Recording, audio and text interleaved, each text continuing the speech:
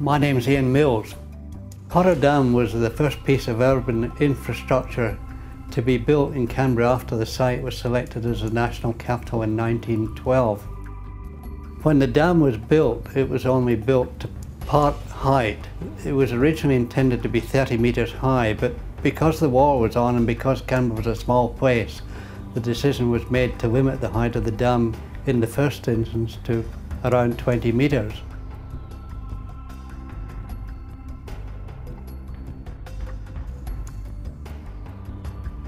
This footage of the dam being raised in 1949 and 1950 came to light in 1984 when we were investigating constructing a gallery inside the dam in order to drill into the foundation to improve the drainage of the foundations of the dam. After the Second World War in 1945, Canberra was starting to expand and they decided to raise the height of the dam, but by this time they had concerns about the original design and decided not to go to the full height of 30 metres and simply added another 7 metres to the dam. And that work was done between 1949 and 1951. And this film footage from that time shows the process of raising the dam.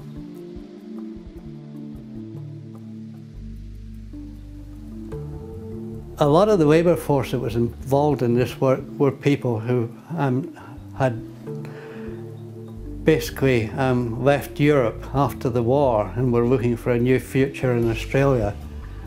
The other thing that's interesting about this footage is it is in colour, but there's no commentary, and the footage relies on just subtitles.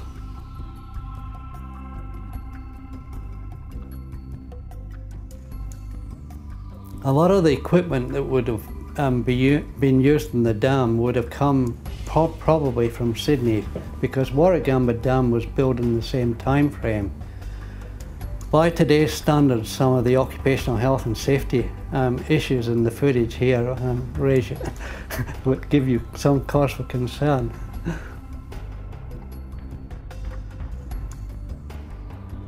The people working on the dam at this time were living on the site and in tents.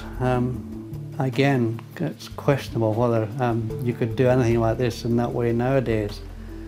The equipment is basic, the work is hard, and there isn't too much in the way of extra assistance with clever technology. The concrete, which you see here, was batched on site. The rock had to be crushed from materials they found locally, batched in a batching plant, and then put into the dam.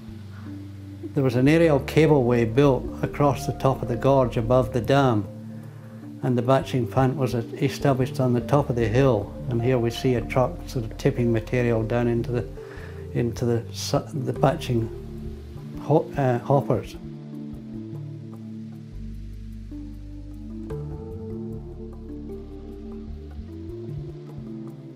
Again, the cement is bagged cement, unloaded from a truck,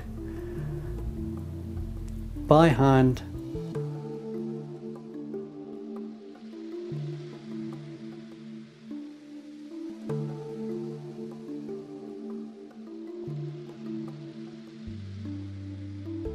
And of course, during construction, the water running through the dam had to be diverted around the structure. Likewise, when the wall is raised, as we'll see shortly, it had to be raised in steps, and the water behind the dam allowed to overflow through the gaps while they were raising the structure.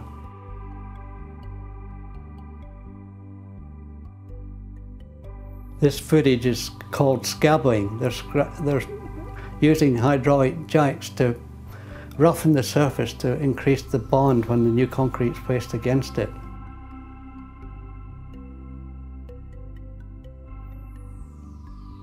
As you can see, hard physical work with shovels.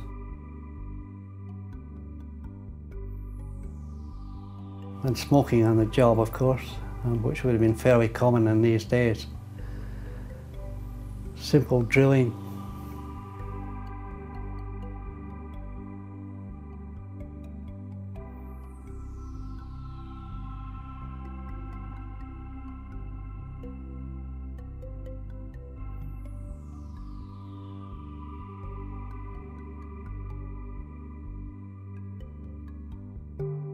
No safety helmets, no high visibility vests, a limited protection in terms of footwear.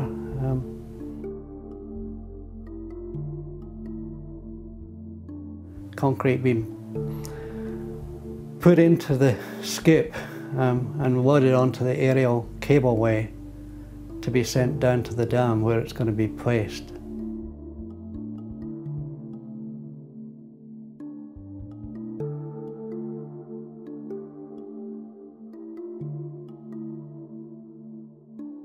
Skip coming down on the aerial cableway. Progress at February 1950. Water spilling over the top.